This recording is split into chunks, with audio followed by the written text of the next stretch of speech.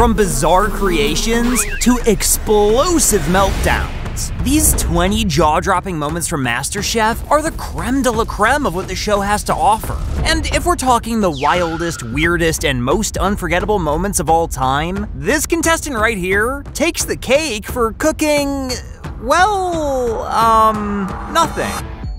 This is a joke. I don't know what to say. So, episode 4 of season 4 was when the Langoustine challenge happened, and Howard was confident about his dish. When Ramsay reminded him that one contestant would have to leave the show, guess who he pointed out as the weakest link? It's gonna be mac and cheese girl over here. Like, I don't think mac and cheese and the shellfish would go. But when Howard walked up with his exquisite dish, Ramsay couldn't believe his eyes. Did you disappear into the library for half an hour? No, I did not. What's more, after slowly sliding the sliced lemons into the trash, which made up half the dish, mind you, Ramsay had a big question for him. What have you been doing across the last 60 minutes? But the drama didn't stop there. You know I'm not a rabbit, and yet you serve me food that's fit for a rabbit hutch. Ramsay asked the other two judges to join him in evaluating Howard's dish, if you can even call it that. And while Ramsay refused to eat it, Joe had something else on his mind. You're in a landslide. You know, this is a waste of our time. Joe not only trashed the dish, because come on, it was inevitable, but also warned Howard that had it been him, he'd eliminate him right away. Howard's hopes of impressing the judges were dashed in an instant, but honestly, I'm surprised he didn't see it coming. But speaking of, you see, it was far from uncommon for things to get tense whenever Chrissy walked into the room. Throughout the competition, she was a loudmouth and picked fights for literally no reason. But there was one contestant with the stones to stand up to her. No, dude, I'm so sick and tired of you bitching about everything. Bree was on a mission to put Chrissy in her place. Who were you? What did you do on the team? Everything is so But of course, she wasn't going down easily. I cannot stand her. She is the epitome of the girls that I used to beat up in high school. I hate her. And it wasn't long before she kicked into maximum overdrive. You better shut the up, Really? What are you gonna do? Good, I told you. At this point, Chrissy momentarily forgot that about 1 billion cameras were pointed straight at her. And let's not forget that the judges were waiting right outside to get the next challenge started. But did Chrissy care? Of course not. As for Bree, she was tired of being the underdog. All you ever want to do is hit everyone in the face. But hey, it's not just the challenges. Sometimes, drama takes center stage even during the auditions. Honestly, a lot of the craziest stuff in this video happened before the show really got going. So stick around if you're like me and usually skip the auditions. There's a lot of juicy stuff in there. Anyway, that aside, let's talk about the time Fred stepped into the spotlight, hands trembling, as he unveiled what he had been working on. For you, I have today a black vinegar and Ovaltine infused chocolate cake. Simply said, his dish was beyond stunning, and the judges knew it. While Aron was excited after just getting a glance at it, Ramsay was trying to soak in every detail of how exquisitely it was plated. But here's the real kicker. Ramsay was determined to make a point when he stepped up to taste it. And while Ramsay was a little preoccupied, Aron stepped in to drop the verdict. We struggle with making decisions, and I think that says it all right there. I guess Gordon likes it. There's no debate. I mean, forget about Fred. Not even the judges could believe what happened. I mean, having Ramsay lick the plate clean has to be an honor, second only to getting a Michelin star. Safe to say, all the hard work and passion Fred put into that dish paid off. That's a yes. Take that. Get out of there. And he knew it. And Ramsay was so impressed that he didn't stop even after Fred had left the room. Wonderful job, Fred. Thank you. Thank you. Yeah, this dish had won over Ramsay's heart, to say the least. Speaking of winning hearts though, David Miller was quite the charmer in season 1. While his journey on the show had its own ups and downs, as all good stories do, you can't say he wasn't iconic every step of the way. Did you realize we're coming to US Marine Base today with that top on? No, sir, I did not. I think someone's gonna beat the out of you in a minute. Yeah, that much is obvious. But I mean, if they didn't want him wearing those duds, they probably should have told them they were going to a freaking Marine base. But instead, they got no warning, no prior notice, nothing. But unfortunately for him, after a point, that funny shirt of his stopped being a joke. David was leaving disaster in his wake, and Ramsey was fuming. You're dressed like a waiter, yeah? I want you to cook like a cook. Come on, get in the game, let's go. And when they finally made it back to the kitchen, Ramsey was quick to notice David's little change of wardrobe. David, first of all, thank you for dressing appropriately. Very well. Sarcasm or not sarcasm? That is the question. Anyway, Ramsey has a zero-tolerance policy for nonsense on a good day. But the way he laid down the law here is on another level entirely. You're misinterpreting the competition. It's MasterChef, not Master Bait. Ramsey has always made it a point to bring out the competitive spirit in every contestant that comes and goes through the MasterChef kitchen, pushing them to elevate their cooking skills to new heights. And he'll stop at nothing to ensure they deliver, even if it means resorting to humiliation. But thankfully, MasterChef isn't all doom and gloom. There's just enough to keep us interested. So on a lighter note, I'm talking about the time when Luca stood face to face with, well, a petting zoo. When the turkey made its move, Luca's initial reaction was pure gold. I don't get it. You gotta catch it. I don't catch a turkey. There wasn't a soul in that room that wasn't laughing out of sheer bewilderment. Except Chrissy, because, you know, Chrissy. Meanwhile, Luca, armed with nothing but a spinach leaf, tried to coax the timid turkey closer. Biggest competition, and third is Jordan. With a little bit of luck and a dash of elbow grease, Luca managed to capture his assigned bird. For a moment, at least. But despite his triumph, he couldn't hide his nerves. There was still a whole challenge ahead of him, after all.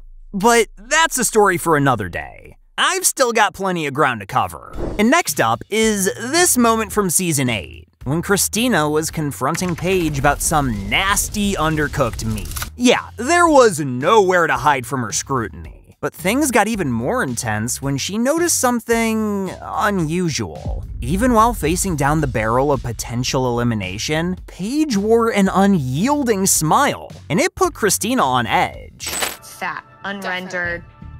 You're almost a little too smiley for me for this pressure test. She immediately called Paige out over it. And the whole room went dead quiet. Let that be a lesson to you not to mess with Christina. But if we're talking inappropriate behavior, that's just the tip of the iceberg. Considering she didn't name a dish after herself at least. I mean, how self-obsessed do you have to be to do that? I mean, seriously. At least get a couple of years of experience and maybe a few Michelin stars under your belt before you do that. Either way, let me introduce you to Brian O'Brien. So nice they named him twice, but maybe shouldn't have named his dish thrice. Or, something. Anyway, Ramsey and Tony couldn't help but exchange knowing glances with each other when the so-called Filet O'Brien was put in front of them. This is the Filet O'Brien. But in spite of that, Brian looked pretty proud of his eponymous filet. But let me tell you, that pride was definitely misplaced. Because instead of being impressed, Tony couldn't resist taking a jab at Brian over it. So you've catapulted yourself with the great cooks of the world. Absolutely. The sarcasm was real. Ramsey, meanwhile, found the whole situation absolutely hilarious. Stop. Filet O'Brien. My name is Brian O'Brien. You've named it after yourself. But would the dish live up to his own name? Given that Brian was an absolute nobody, living up to his name probably wasn't gonna do him any favors. But in all seriousness, if you want to see where Brian's namesake landed him, well, stay tuned, as I'll be covering some of Brian's, impeccable creations in my upcoming videos. Anyway, sticking around in the realm of hilarity for a minute here, cleaning and skinning a lamb somehow ended up becoming comedy gold. Yeah, I wouldn't get it either without context, but it was. Now, if anything's important for a home cook to master, it's the basics. Still, Reba dropped a bombshell by claiming that she'd never done this before. I mean, forget about the preparation part. It's what she said next that left Ramsay in shock. No, sir. This is my first time. Really? I've never even ate lamb. What? Ramsay was taken aback. He was curious to know what her go-to meal was in her part of the country, if not lamb. And Reba's response had to have been a hell of a culture shock for him. So what's the go-to meat that you hunt? Deer, squirrel, rabbit. Squirrel. And it had to have been a shock for plenty of people watching from home, too. Even in the same country, people really do things differently, don't they? Well, either way, it was Ramsay's turn to learn a thing or two. You don't eat squirrel, do you? Yeah. What part of the squirrel is the best bit for you then? I like the squirrel legs. Squirrel legs. But I haven't even gotten to the best part yet. My uncle likes to suck the brains. He sucks the Throw the brains. head in there and just suck the brains out of it. Now, we've seen pigtails and cow cheeks and whatnot, but squirrel brains? We're better off not having them in the MasterChef kitchen. Do you want a prion disease? Because that's how you get a prion disease. Maybe don't look that up if you're out of the loop. Just stay away from brains. Back to Reba. Since she was accustomed to hunting, skinning the lamb wasn't much of a challenge for her. If you've skinned one animal, you've skinned them all, I guess. But the same cannot be said about Jennifer. Those bones look terrible. Terrible was an understatement. How about trying horrific on for size? That looks like a dog chew. Clearly, Jennifer struggled, but Ramsay wasn't gonna give her a pass over it. But it's what he said next that left Jennifer dazed and confused. Have you ever been in an airplane where it hits turbulence and the thing starts nosediving? Yeah, there was absolutely zero context for that metaphor. But hey, let's let Ramsay cook. I have, watching you cook. I mean, how does he even come up with things like that off the top of his head? Anyway, when a scene straight out of Hell's Kitchen makes its way into MasterChef, it's only a matter of time before things get intense. And that's exactly what happened in this Season 8 episode. Considering they had to feed about 1,000,001 guests, I'm sure you can already see some similarities cropping up. And it wasn't too long before Ramsay spotted a bowl filled with only center slices, and he couldn't figure out what happened to the rest. And Jason's response sent him over the edge. Are you telling me this is all? We just wanted to have a nicer presentation, so we chose the uniform cuts that are in the middle. Ramsay couldn't believe it. The dude had butchered the most expensive cut of meat in the country beyond recognition for that? Yeah, Ramsay got real pissed real quick. But you can't just trash that. It's not a chuck steak. I understand. So the contestant scrambled to fix the error before it was too late. But to make things worse, the ends of the chunk of meat were still underdone, so you can imagine how raw the center portion was. So what'd you do when you slice the first slice and it's raw? What'd you do? Send it back. That's it. Moral of the story, never butcher expensive produce. Let this, and what Tavon did to those poor scallops over on Hell's Kitchen, serve as a reminder of that. Now, if you're as much of a fan of the crazy things Ramsay said over the years as I am, you might want to brace yourselves. So, the contestants were paired up to create a culinary masterpiece with contrasting cuisines. After they got rolling, Ramsay approached Adam, eager to learn what he was up to. But Ramsay was left with far more questions than answers after Adam said his piece. The dish is Japanese fried chicken with a miso parsnip. Yeah, the answer he finally got defied all rules of culinary logic. The concept of contrasting cuisines were completely lost on Adam. And you better believe Ramsay was gonna take him to task over it, in as hilarious a fashion as he could muster. Me so confused. At the end of the day, Ramsay was still completely in the dark about where Adam's train of thought was headed. I just don't see much going on. Me so confused, me so ready to get home. Me too, Ramsay. Me too. And to literally nobody's surprise, the dish failed miserably. Me so shocked. So, backing up a bit, this particular Japanese-American fusion concept turned out to be the most bizarre dish ever concocted. Whatever idea Adam managed to come up with got completely lost in translation. Really, the only thing you can taste is this sort of miso glue that is the puree on the plate. But while Adam's ideas were muddled, Ramsay's criticism was not. I'm Japanese in this. And then the pomegranates, it's like you couldn't stop yourselves. Brutal. Now, let's try and find something a little more coherent to talk about. Here we go. Let's talk about Audrey's audition. She stepped up to present her secret weapon, cakes. Yeah, cakes. But not just any cakes. She wanted to make the judges eat themselves. I mean, I'm not even sure if this is real or just a fever dream at this point. But has this next hopeful figured out how to get her cakes ahead in the competition? Fortunately for Audrey, all she needed was an opening to get the judges' attention. And she definitely accomplished that. That is dope. Look at Joe, he looks like a granddad. And that wasn't the only thing she managed to accomplish. I actually found one picture on the internet of you smiling. Bloody hell. Still, while the judges were amused, they were also pretty perplexed, considering that those caricatures were way more horrifying than inviting. It didn't help that by sticking them into the cakes, they completely disintegrated. But in spite of the creepy caricatures, destroyed cakes, and a massive dose of plain old confusion, Audrey's creation was actually pretty spectacular. They're caricatures. They're not supposed to be exact. It's actually delicious. I know! I thought she was screwed as soon as her cake fell apart, but she actually walked away with an apron there. And mere moments afterward, the narrator dropped the most hilarious thing I've ever heard him say. For the first time, Gordon bites his own head off. 0 notes. But if you thought Audrey's idea of impressing the judges was absurd, this next one, well, it's gonna make those disturbing little judges look absolutely mundane. So we're back at the auditions where, like I said, all the wildest stuff seems to happen. Not least of which is when this husband and wife duo took center stage for all the wrong reasons. Now, this dude, like Audrey, was after the judge's attention, and you have no idea what lengths he was willing to go to get it. This is my special treat. I have been looking forward to serving this for you guys for a while. Yeah, the guy actually started setting up an entire freaking bed on top of his station. But that was nowhere near the most insane part. You're kidding me. Are you competing for MasterChef?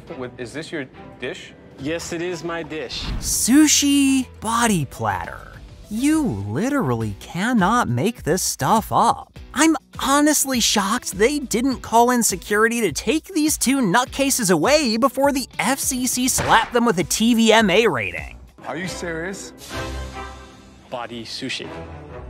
Anyway, trying to keep an open mind, the judges walked up to the, table, I guess, and took a hesitant bite. You just poured soy sauce over your lady's tummy. She was stretched out before them, topped with nothing but sushi and rose petals. And Ramsay absolutely capitalized on the joke the two had unwittingly set up for him. This is not the kind of place I want to find a hair in my food. Absolutely. At the tail end of this madness, would you be surprised if I told you the guy won an apron and then eventually won his whole freaking season? Well, you should, considering that didn't happen. Far from it, the judges sent the two packing. But hey, at least one of them got a kick out of the whole thing. Gordon Ramsay ate sushi off of me. Well, if ever there was a conversation starter. Honestly though, this audition made me wonder exactly how far some people are willing to go to get their 15 minutes of fame. And again, I'm honestly bewildered that they gave the two the time of day. Remember when I said I was gonna steer us in a more coherent direction a couple of entries ago? Why don't I make good on that promise with a completely ordinary case of obliviousness? Ever heard the term premature celebration? Samantha. I think a lot of people are gonna be jealous of me. Well, these three were the poster children of the concept. In a moment, all the cheers transformed into sheer shock. You managed to cook what we think are the worst. Well, the judges looked pretty pleased with themselves. The bottom three contestants were left embarrassed for celebrating a win they didn't even earn. But with that, those crazy auditions just keep pulling me back in. But fortunately, no body sushi this time around. Just good old Ramsay meeting his Scottish match. Scottish? Yes, Glasgow. Glasgow? I know. Don't really understand what you're saying, but I guess you guys are paisanos of some sort, right? Yes. Joe may have been confused by the two most discernible Scottish accents in the world, but Ramsay had the pants charmed off him right from the start. They really hit it off, like they were long-lost friends reunited after ages spent apart. I've actually done Scottish salmon and haggis en croûte. But all the Scottish charm in the world does not a MasterChef make. So, what did she bring to the table? Well, it's the heart of the lamb, and it's kidney, and it's boiled in the lining of the sheep's stomach. Well, Ramsay was as pleased as ever. Joe was still pretty unsure. But thankfully, Graham was here to pitch in with a little insight about Scottish cuisine. Thanks, Graham. Anyway, real talk. How did this little dare of hers turn out? Oh my goodness. Are you kidding me? But let's get a bit of real Scottish insight in order to get to the bottom of this. It makes me feel homesick. Yeah, it was a bold strategy bringing a bunch of very culturally specific flavors to LA right from the heart of Scotland. And Ramsay couldn't be more grateful for the experience. So grateful, in fact, that it earned her her apron. And she definitely did her best not to squander her opportunity. Unlike this contestant, who seemed to forget that his fate was in the hands of the judges, not his own. How are you? Fireworks! Ready! Yeah, reality came knocking the second the judges got their hands on it. Sadly, the dish leaves me filled with dread. You're not only outside the box, you're on the moon. It was nowhere near MasterChef material, and the contestant had to leave in shame. And it served as yet another reminder to, I don't know, maybe celebrate after you've earned your big win? Who would have thought? But my final contestant of the day really could have benefited from learning this lesson before heading into the competition. Strange. We didn't expect it from you. It was really something subpar. We were very disappointed. I'm talking about everybody's favorite Season 2 hotshot, Christian. When the judges had nothing but good faith advice for him, he decided to drop a heaping helping of attitude on their plates. I think you're wrong. I don't think my dish is the worst dish here. Esther's dish looked pretty. Of course the judges weren't gonna let him walk all over them. They put him in his place so thoroughly that I'm sure it still lives rent-free in his head to this day. I don't agree with you. Well, we're trying to give you constructive criticism. If you were a man, you'd take it on the chin. But if getting berated didn't do the trick, maybe getting kicked off the show would. Unfortunately, your talent's not matching your arrogance. So there you have it. My top 20 picks for the craziest moments that MasterChef has ever seen. But at the end of the day, this list stops and starts with my opinion. So I'm curious to hear what you'd put in your top 20. Let me know down in the comments. Or if you're feeling bold as the body sushi couple, drop by my social media pages and get in my DMs. Anyway, if you enjoyed this video, don't forget to drop a like, subscribe, and turn on my post notifications to keep more videos like this one coming. And speaking of, check out this next video I've got for you here. It's even crazier. Maybe not as crazy as the body sushi, but I'm confident you'll enjoy it all the same.